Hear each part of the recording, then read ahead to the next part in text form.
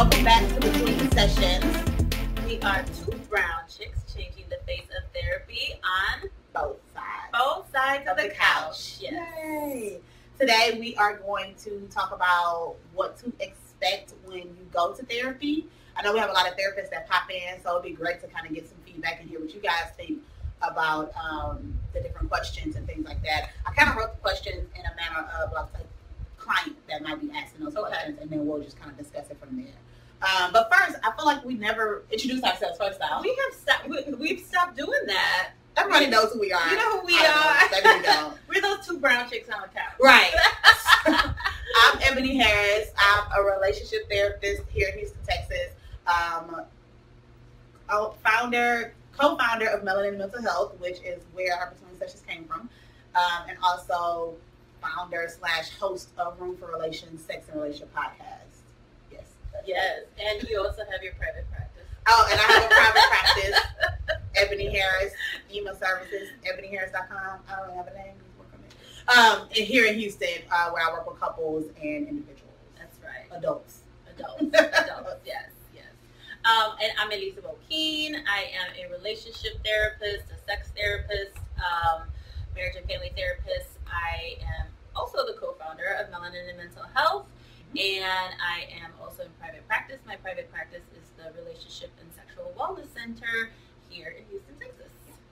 And Melanin and Mental Health, for those that don't know, is kind of a movement that has turned, well, it was a social media campaign that Eliza started that has turned into this movement of therapists that are dope and that are culturally aware and want to make sure that clients that are looking for therapists that can understand the struggles of a minority client, right? Specifically Black and Latinx communities. Yes.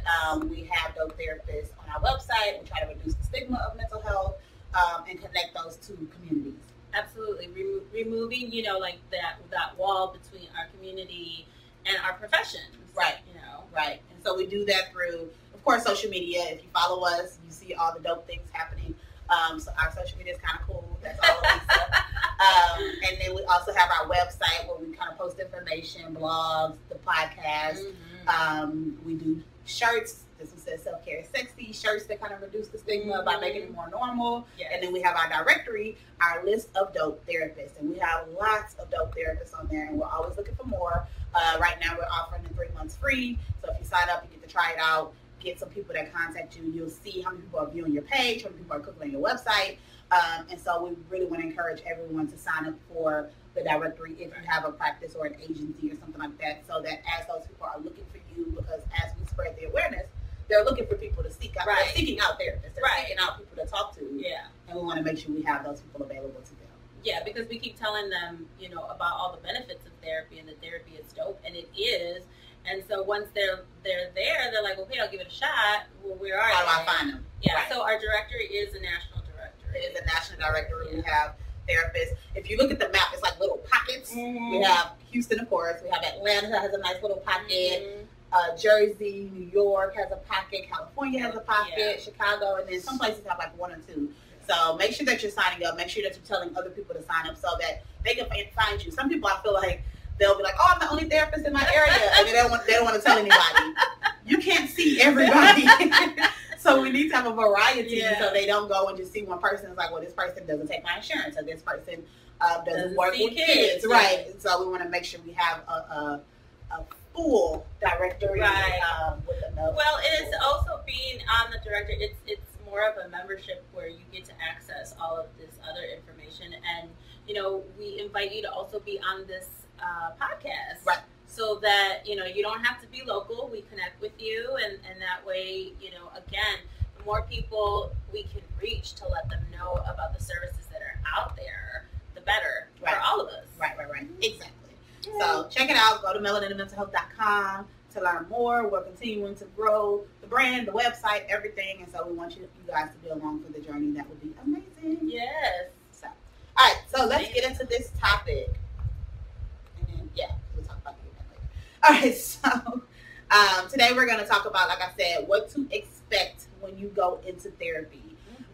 And so the first question is, what does the first session look like? So for you, with your clients, what does the first session look like? So, even before clients come in, a lot of times, they'll either call, but even with my intake, it's really, yes, getting to know the therapist, getting to know what brought you to therapy. But it's really about finding out what it is that you also want to get out of therapy. I'll tell clients, I'm very goal-oriented with my clients. And so I want you thinking about, how will I know that I'm getting what I need out of therapy? Right. And, being as specific as possible, not, I want to be happy. Right. So helping them kind of direct them in a way of being clear on what their goals are for therapy. Right. But there's also a lot, so the assessment part and, finding out about what brought you to therapy, what led to it, any previous experiences you may have had with therapy, good, bad, or indifferent, any other mental health issues, physical issues that might be going on. It's a lot of kind of getting to know what we're dealing with, what you want to work on, and where you want to go. Right. I think it's the same for me. The first session, I have an actual intake that I use. And it's kind of, I use it, but it's not strict. Like sometimes I work with couples and I'll say like, okay, so why are we here? That's the first section of my intake. That could take the whole hour and a half. Yeah. So we might not get through the whole intake, which is fine. I also do some individual work, and so I try to get as much information as I can. But I do understand that this is your time, and so I will allow you to use it as you please. But I do have an intake that goes through everything from what's currently going on to where you're from, what's your family like, what expectations did you have for like life and relationships, and what is have you actually been met with. I try to go through all those different things. But again, if the client comes in and is like, look, I took the bin for like an hour, right. I give them that space to do that. Because sometimes they, some people don't know why they're coming to therapy. Right. They just want to come and figure it out. And so that helps to have the assessment. So people are like, I have things to talk about. Let me use my time. Yeah. And so then I kind of give them that option. Yeah, and sometimes with couples, one of them wants to be here, one of them doesn't. Right. Yeah. Or they might have different goals for therapy, but it's a lot of get to know you, get to know your history, and get to know, what you're hoping to get out of it. Which I think it's important for clients to know that your first few sessions there is going to be a lot of questions and trying to understand, because it just really depends on what their expectations are. Because I've heard people express frustration, like, well, it's just kind of like getting a lot of information. Right. It takes a long. Some people say it takes too long to get into the Yeah. Which we understand, because it's like you're coming to us because you're struggling with something, right? And you want relief. And we live in a culture where we want that relief fast. It's just, and I think there's something. Everyone is different, right? So there are therapists that the first session, they just sit there and say, well, how can I help you? And that's it. And then it's up to you. So I think that's, you mentioned earlier how you do the intake assessments, and the phone calls, and I know I do phone consultations as well, just so people can kind of know what to expect. Right. And so I think that's important, like, to be able to call your therapist ahead of time. Oh, yeah. If you have those questions, if you're curious about it, if you're anxious about it. A lot of people are anxious about if they've never done therapy before. They're scared, and so to be able to have a phone call to say, okay, what does it look like when you do therapy? Right. What should I expect when I first come in? Yeah. That's an important conversation to have, because every therapist is different. Right, and don't be scared. Don't be scared to call the therapist and say, I have a few questions, or contact them and let them know I have some questions before I come into therapy. They should be able to answer those questions for you.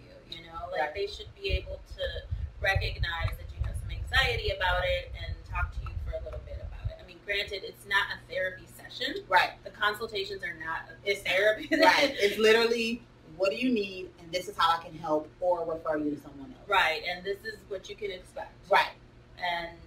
But that's not the time where you're going to be getting therapy. Right. But so is there anything? I've had clients ask me before, like, what should they do to prepare for therapy, like the first session or something like that. What do you suggest for clients? Like, so they made the phone call and maybe the session is a week away. What can they do to prepare themselves a little better for this session?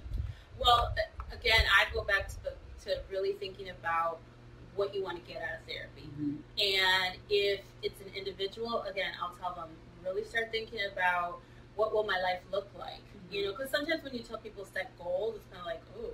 Right. But if you ask them, what will your life be like? What do you envision it like? What would you be feeling like the majority of the time? Or what type of job would you be in? Or what would your relationship, like really starting? And I'll tell them, if you can't, like if you can't even see the vision, that's okay. Right. We'll start there. Right. Like, where are we going? Right. And then with couples, I'll encourage them, because are they even that might just start for them to see, like, are you even able to talk about what you want to get out of therapy? Is one of you coming in because you want to save the relationship, and the other one is not? Right. You know, because that will also affect what you're going to get out of therapy. So just start really thinking about, and I'll tell them, you're investing your time, your energy, your resources. I want to make sure you're getting what you need out of it. Right, right. I think it's the same. Definitely I'll let them know, like, just think about some things that you want to address and why you have chosen this time to seek therapy. Yeah. I think that's a big question, because a lot of times people will think about it, and it's like, what's happening right now that was like, yes, I need to go. Right. So identifying the main issue, I guess, technically, as well as I might point them in the direction of some resources, because depending on if they're in crisis, some people, when they're in crisis, they're searching for something. Right. So I'll point them in the direction of, like, well, this is a book you can look at, or these are some blogs you can look at. So I'll try to give them some resources. So if it's a week in between, they can feel like they're doing something. Right. Because that is hard sometimes most of the time when people call us, they're like, I need to see someone like now. Right. And like, I can't see you right now, but maybe in 3 days, if my schedule permits, I can see you, or maybe we'll have to wait till next week if we can, so giving them something to kind of grasp onto in that moment is something that I'll say, like, well, check out this book, or go look at this blog, or I have lots of blogs on my website you can just check out and see if any of them fit for you, and help you kind of prepare for that first session. Yeah. Yeah. Giving them something that they feel like is already starting that change. Right. Something they can do now. Because that's what a lot of people struggle with, is what can I do right now to make this better? Right. Yeah. And that's why I think even at the end of the first session, I don't necessarily give homework at the end of the first session, because I still want to get to know them. But I definitely tell them what to expect in the next couple sessions. And I also, I'm depending on the feel, I might say, like, well, think about this or do this. Or because sometimes, like you said, they're like, it's taking so long to get into the meat of things.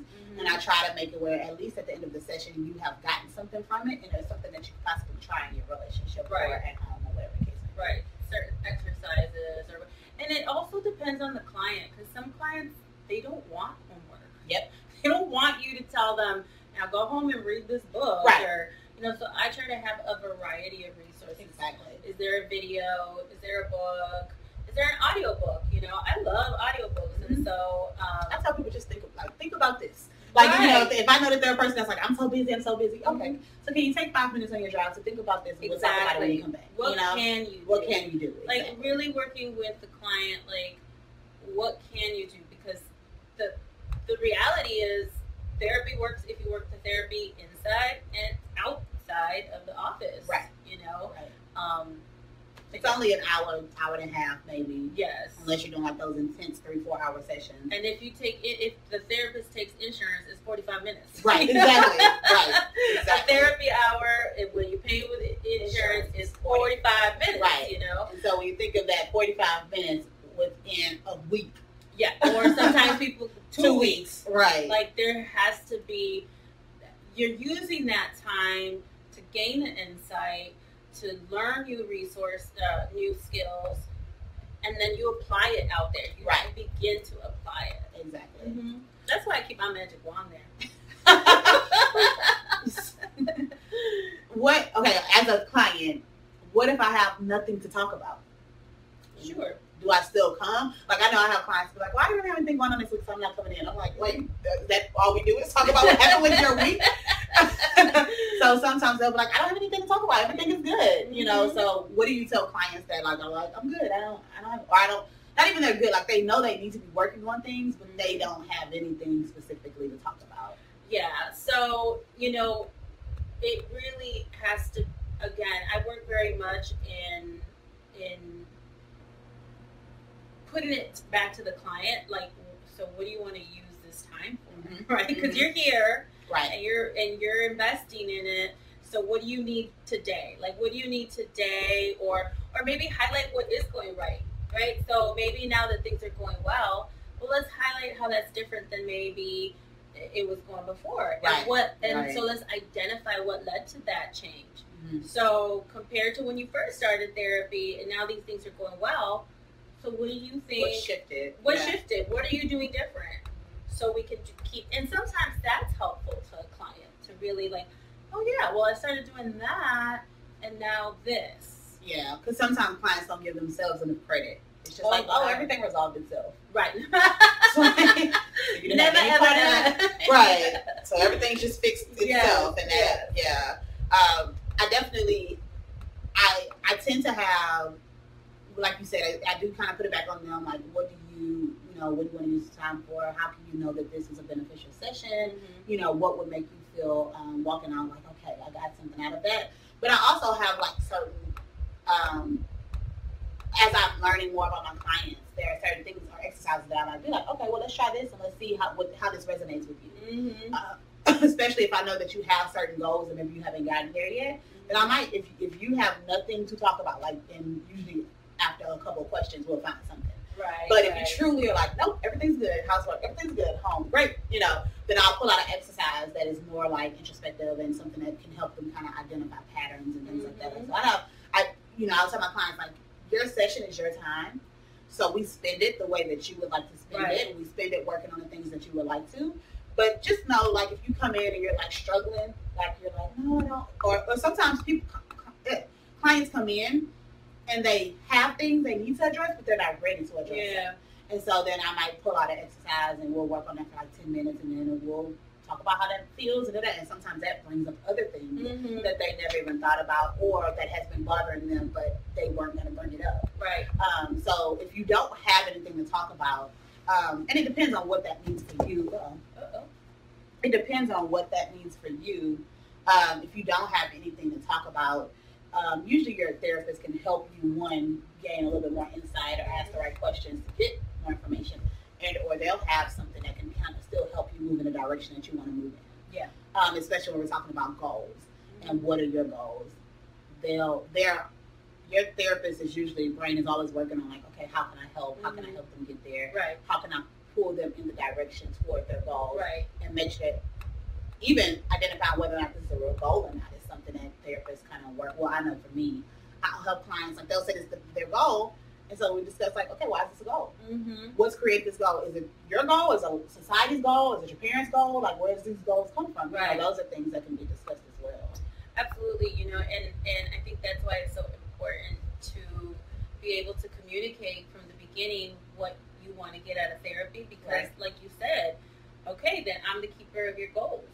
And so if we're talking about, if we're in session and you are highlighting maybe behavior or choices that from my experience and my training and from what I know about getting to that goal, you're not, like let's talk about it, and is that going to get you closer to your goal? Right. Or is it going to keep us here, or are we moving in another direction? Right. And if we are moving in another direction, maybe that's because your goal has shifted. Maybe because sometimes when you start therapy, it's, well, I thought I wanted to X, but now I realize I really don't. I want Y, Right. And so that's okay too.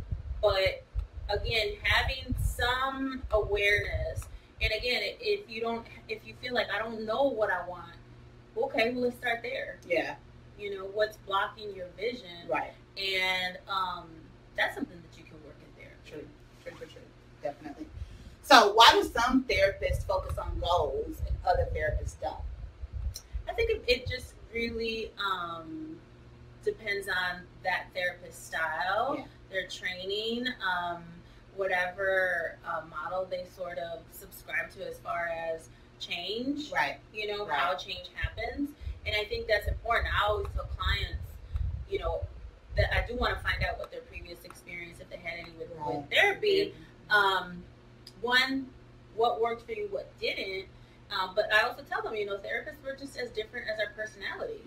Even if we did share possibly like the same theories or models that we use, we bring so much of ourselves also. Right.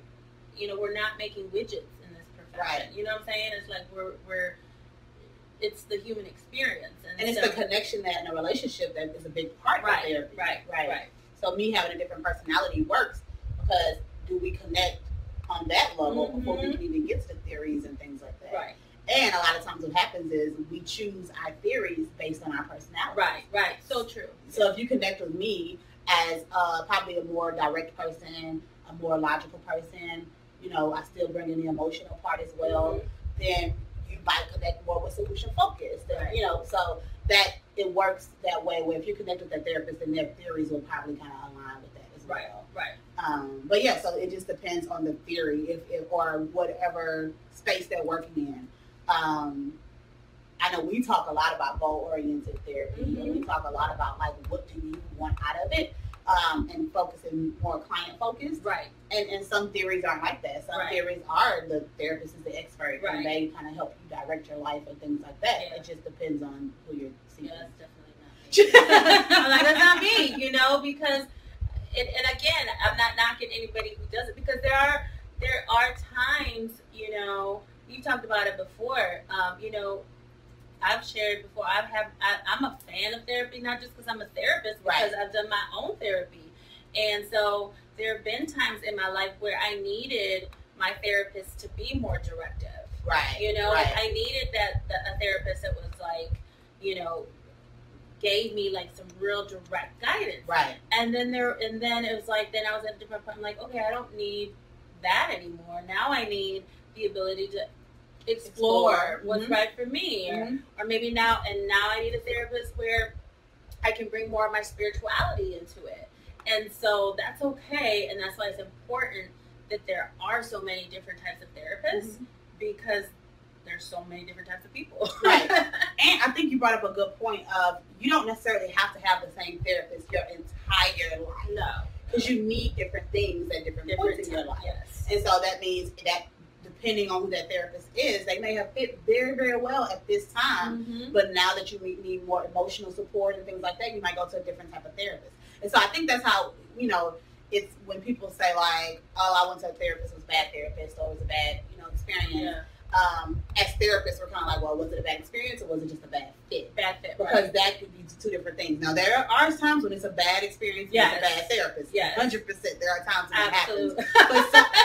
But like some 100%. But sometimes it is just we weren't a good fit because their style, their personality, all of that didn't fit with where I was at in that moment. Right. And maybe 10 years from now, that person might have been perfect for me. Absolutely. Yeah. Well, and I think, just really understanding again that the other piece is sometimes you're in a space where you may go to see a therapist. For example, I might see a client individually, but then they're struggling with their relationship. And so the way that I work is I'll say, okay, I encourage you to also do your couples work, but I'm going to send you to somebody else to do that. So you might be working maybe with 2 therapists at once. You might be doing couples work with one and then doing your individual. I specialize in sexuality, right? So I've had times where my clients, be it individually or as a couple, maybe as a couple, and they're seeing a therapist doing couples work, but that particular therapist doesn't specialize in issues around sexuality. Right. So they might just come see me for that specific issue. Right. So yeah, we have a variety of needs, so it's good that there's a variety of options. And so just because you go to one therapist and it's one way, you can't expect that with every therapist that you see, which again is important with having that phone call so that you can kind of know what to expect. Absolutely.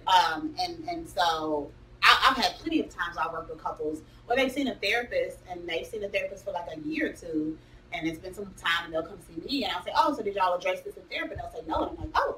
See, I never talked about this at all. And they're like, no. And I'm like, okay. And that's fine. It's just maybe that's not what y'all were focused on at that time. Maybe y'all were working on other things. So I feel like, I want to say it's like having a job, but it's been a long time since I've had like an actual employer. But in my head, when you go to a job, and you say your supervisor or whoever, and it's not a good fit. Like, you just don't like them. You may not quit the job because it's like, I like my job, I like everything else. It's just this person I don't get along with. Then they shift and it's another supervisor, and it's like, oh, this is a better fit, you know. And so I think it's one of those things where it's not going to always be that perfect fit. Sometimes it does. It just feels like this is right. Sometimes it's like, oh, I get some stuff, but it's not that great. You know, it just depends. It's all about the personality. It's just different people do different things, and so everybody doesn't fit in your life. Anybody that you have a relationship with doesn't automatically fit, and it's the same thing for a therapist. Right. And so if you are a person that like, I need to have goals, I need to know, you know, what we're working toward, I need to see results, I need to, you know, then you need probably solution focused CBT, you know, those people. If you're kind of like, I just want to explore and figure out myself, then you might need a more experiential, you know, a different type of therapist. So that's why it's important to kind of check in and see what their beliefs are as far as therapy and what their practices are. Which, I mean, I recognize, we've talked about this before, sometimes that's hard when, you know, you go through different directories or something and you're like, I don't even know, like, how do I pick from this array? You know, like, true. How do I or mean, not even knowing the treatment modalities. Like, what is that? What is this? What does that mean? What is EFT? What is DBT? What is this alphabet soup after this person's name? You know? So it's a process, and so hopefully with some of these, you know, podcasts that we do and the different, you know, blogs to kind of give you some guidance on how to go through just the process of picking a therapist and what to expect. Right. How do I know if therapy is working? So, again, I think this is, I swear, I sound like a broken record, but this is why having an idea of what it is that you want to get out of it, because then measuring it, it can't be all or nothing, right? And so maybe what I wanted to get out of therapy was, you know, when we started couples work, one of the goals or what we wanted to get out of therapy was we wanted to be able to talk about money without arguing and then not talking to each other for the next 2 days. Right. So let's look at where we're at now. So now when we talk about money, we still argue, but now instead of not talking to each other for 2 days, you know, we might be mad for a couple of hours, but then we're able to kind of let it go more quickly. Right. Okay, you're not completely eliminating the arguing, but now you're not staying mad at each other for 2 days. Yeah. That's progress. Right. You know? Right. That's improvement. It may not be the full meaning of your goal, but it's improvement. Right. And being able to identify that I think that's very concrete, and being able to say, like, when I started I was here and now I'm here. I think another, for me, another way to know therapy is working, I have a lot of clients that'll say, like, I'm more aware. I notice more. I'm paying more attention. I see patterns. Those are things that you may not have seen before you started therapy. Right. You know, you just kind of go through life and, you know, whatever. And so when you start to kind of, when you're just, I don't know, the awareness of things that impact you and how you impact others, I think is a huge deal. Like, when I have clients say, this happened, and then I heard your voice. You know, like, I heard you saying, yes, it's in the form of my voice, but it's what you're talking about. It's that awareness that you now have. Right. That awareness of, hey, they're crossing my boundaries. Exactly. You know, or clients start using terms like my boundaries. I was triggered. I had to practice my self-care. That's a sign that therapy has rewired your brain and seeping into your life. Right. And that's a sign that you're using the tools outside of therapy. And I think that's the biggest thing is, I know for me, as a solution focused therapy, I was trained to be like a triage, like we help you in crisis, we give you the tools and we release you to the world. You know, yes, come back, we give you more tools, we help, but I'm not a person that sees a lot of clients for like 2 or 3 years. So when you say, I handled this situation without waiting to come to therapy, especially for couples. Oh, yeah. Right? Because they like to say, like, we would wait and talk about it in therapy. Right. So when you're at the point where, like, y'all had an issue, you addressed it, maybe it didn't go perfectly. Right. But it went better than it did before, and you felt comfortable in handling it, that's progress. Right, absolutely. Yeah. That you're able to do some of these things outside of session. Yeah. Without having somebody right there to guide you and stuff like that. Because that's the goal of therapy. Oh, I keep speaking for myself because I don't know what all therapists do.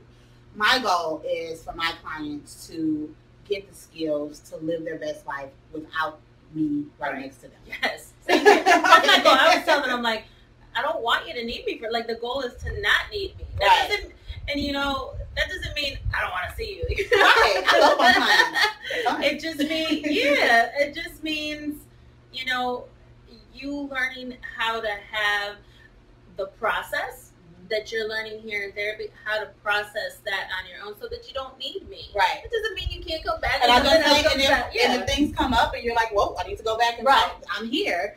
But I don't want it to be a dependent where you can't go through life without my opinion or my thoughts or me guiding you in a certain way. Right. Especially if you've come to therapy because you have struggled making decisions for yourself.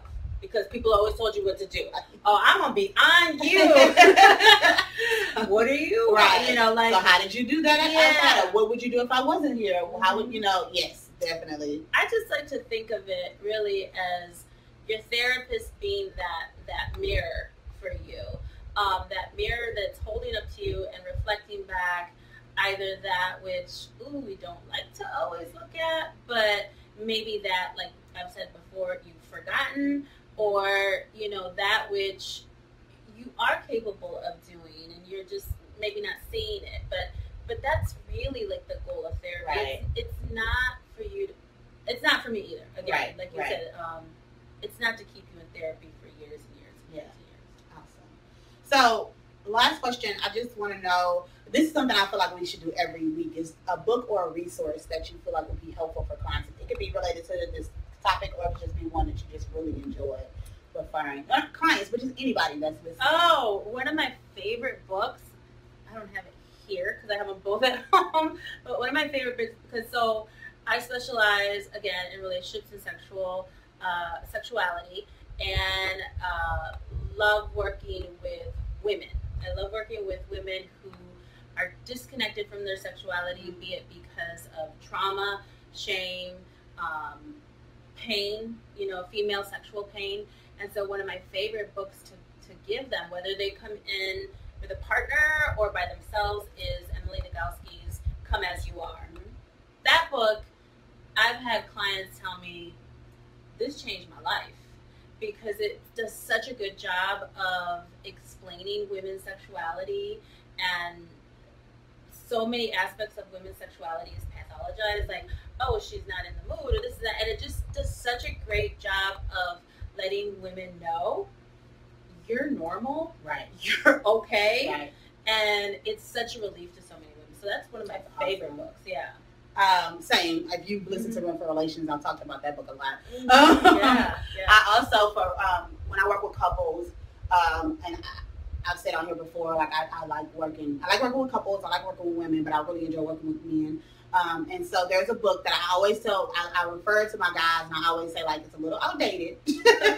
So everything in it you don't have to necessarily apply, but it has really good themes. It's called No More Mr. Nice Guy.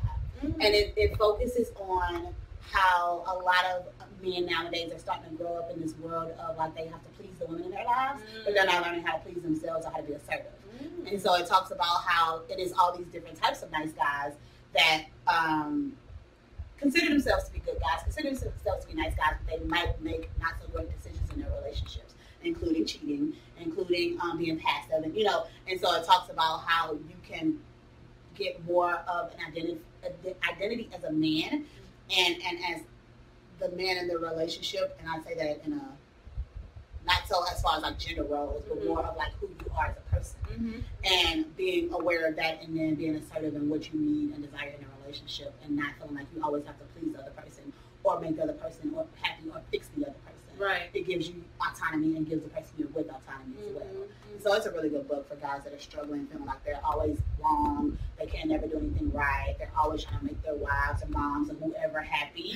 Like, it's a really good book. So no more Mr. Nice Guy. Now, I always say, read it with a grain of salt. There's some things you take, some things you throw away, but it's good information. Awesome. Yeah.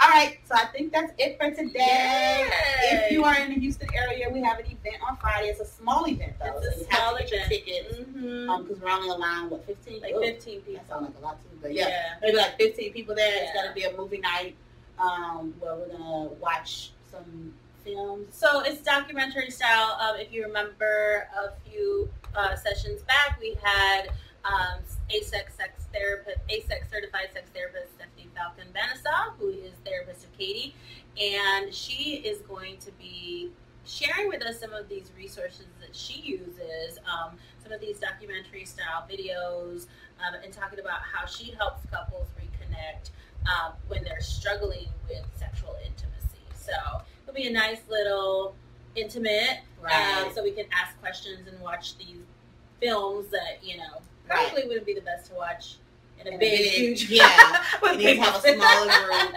Yeah. So if you are, it's great actually learning in on Katy, right? Yes, it's out in Katy. Great learning opportunity. We're gonna have CEUs that night. So yeah. And if you are a member of the directory, yes, if you are a member, meaning your practice is listed on the directory, you can come for free. We've been saying forever we want to do like free events for members, discounted events and things like that. So this will be one of those events that'll be free if you're a member. If you're not a member, it's just $15.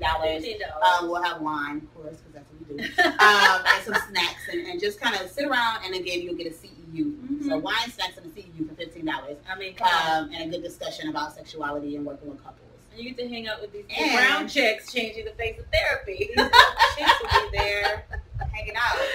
So if you're interested, on the Facebook page, you have it on the events. Mm-hmm. Also, if you go to Eventbrite, search Melanin and Mental Health, it'll pop up for movie night and CEUs. It'll pop up. So sign up, come.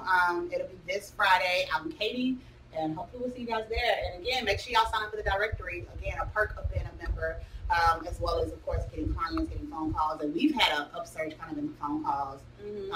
Of saying they found us on the directory, which was a very cool feeling. Very cool. I found you on Melanin and Mental Health.